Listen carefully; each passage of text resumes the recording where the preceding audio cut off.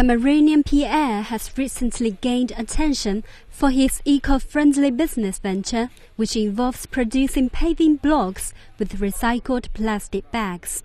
But in fact, he has already been doing this for 15 years.